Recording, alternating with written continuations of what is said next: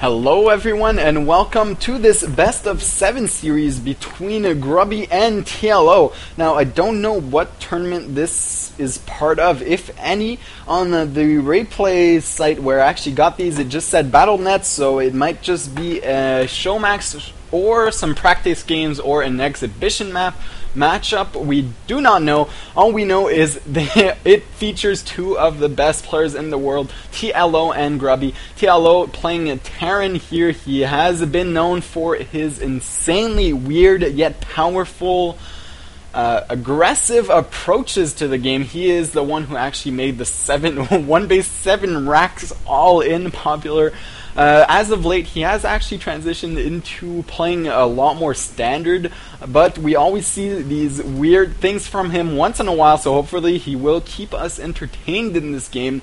He used to play random, but now plays exclusively Terran. He actually said that he regretted playing random for so long. I actually thought it was awesome for him to play random. He was the only pro who actually played random, and even though it might not giving the edge in the tournament, it certainly did make him a fan favorite, that is for sure, because TLO is incredibly popular.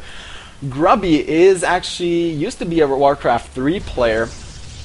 Before StarCraft 2 came out, he did play Orcs, and now he has transitioned into StarCraft 2 for quite some time now. He has been making a name for himself. He has been playing in a lot of tournaments, showing some good results, mainly in the Craft Cup, where he did take that, as well as the Copenhagen Games, where he came third, I believe. And I'm sorry, a homie telling me to actually 2v2, sorry, I will put myself at busy. And we are going in the first game on Zelnaga Caverns of this best of 7 matchup series. Now, a Cybernetic score as well as a Gateway going up for Grubby. Second gas just now starting. TLO getting his first gas along with that barracks, so very standard play by these two. These two players both have a worker inside the main base. This probe gonna go away and actually take control of the watchtower because the first Marine actually came out. Now TLO is throwing down a factory and is still mining gas, not yet taking a second gas, so we won't be seeing any Cloak Banshee action, but we might be seeing a very fast starport for a Hellion drop. It is very popular these days in TVP. Meanwhile, Grubby now just throwing down his first Zealot is going to send that across the map, but this is actually very risky because a Marine can actually kite him almost forever, especially if you have two Marines. They can actually just take him down, and really that is just going to be a loss for Grubby. You usually see a very fast Stalker making his way across the map. Stalker actually following this up, and still no tech choice by Grubby. We don't see anything else. He is going to throw down a robotics facility, so 1 gate into Robo. Might we be seeing an expansion behind this? I do believe we are, because 1 gate, 1 Robo is just not something you do off of 1 base. He might be throwing down 2 more gates to make this an all-in, but I really doubt it will. You can actually see there is a Hellion out on the map. Grubby does spot this, so his next sentry will actually stay up here. Meanwhile, a Zealot is actually making his way into the main base and not doing too much damage, and Grubby is actually going to lose a lot here for nothing. Really, he has not done enough damage at this point, almost losing his Stalker, losing his Zealot that actually ran into the main base. These 2 probes actually nicely placed to actually prevent this Hellion from walking up. The Hellion takes down the Stalker. How often do you see that? So really big blunder actually by Grubby, losing that initial Stalker and Zealot that could have been so useful to actually hold this off. He is throwing down an extra gateway right now. His warp gate is almost done, so we will be warping those into warp gates as soon as this is done.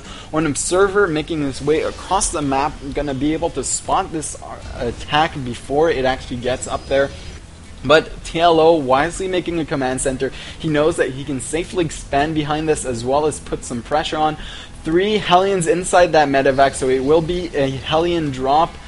But 3 Stalkers and a Sentry inside the main base will be able to protect that, especially since I don't see Grubby actually moving out at this point. He is going to move out with a single Stalker just to spot the Xel'Naga Tower, see if any attack is coming, but this pylon will actually see this drop and he will be well prepared for that. TLO will not drop here at the pylon even though he knows he is spotted. He is instead not going to drop the main base, but going to drop at the bottom of the ledge here, and I don't know what he actually plans on doing with these Hellions.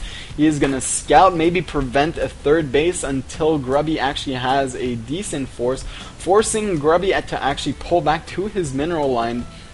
So he knew that Grubby was actually going to be very well ready for this push. Meanwhile, his command center is now done and the first Banshee is out.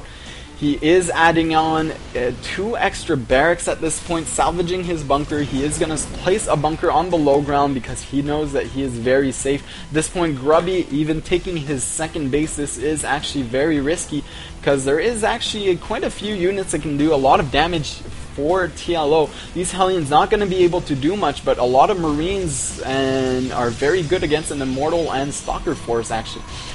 Robotics Bay going up for Grubby, so he is going to transition into Colossus, and I love this because we have not seen enough Colossus as of late. The latest tendency in PvP is actually a lot of Archons and Storms and Feedback and Speed Zealots with that +1 armor, and really Colossus have only made their way into the late game as of late. And really, Grubby coming back to its roots might catch TLO off guard actually, because we haven't seen early Colossus in quite a while. TLO actually being caught off guard here, not paying attention for just a single second, and these force fields almost trapping 2 Hellions, only trapping a single one. So those force fields could have been actually a tiny bit better, but not too big of a deal. Fortunately for TLO, he has managed to save these 2 Hellions. They are going to get repaired, and his second base is now done, along with 2 Banshees. He is almost done with Stimpack, so he is looking great in this matchup. There are 40-39 Harvesters, which is actually not the place Grubby wants to be. He should be slightly ahead in Harvesters because of those mules and that chrono boost. He can actually pump out those probes a lot faster than the SCVs. First, Colossus gonna make its way on the field, and Thermal Lance being chrono boosted out because Colossus are fairly useless without that Thermal Lance upgrade. This initial Stalker gonna take some shots at the Hellion before being taken out by TLO's 2 Banshees, and these Banshees might actually do a lot of damage. There are only 4 Stalkers here, and really Stalkers are good against Banshees, but they're not that good because Banshees actually